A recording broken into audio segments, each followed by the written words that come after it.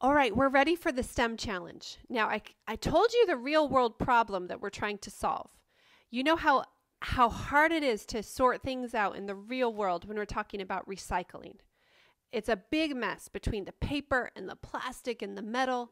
So what we're doing is we're using things that would also normally go into the trash or into the recycling bin. And we're going to figure out a way to sort it using simple tools or criteria.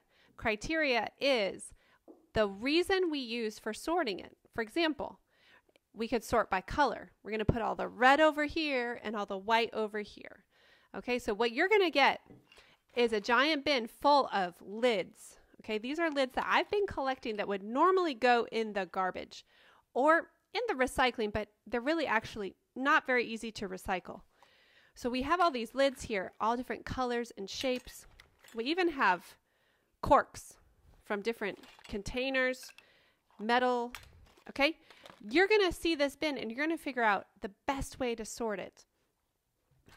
And I'm even going to give you a magnet so you can figure out if that can be a tool that you can use to sort this out. Can you sort it in one way and then can you sort it in a different way? Can you sort it into two equal groups using one way of sorting or another? What is the best way to sort it out?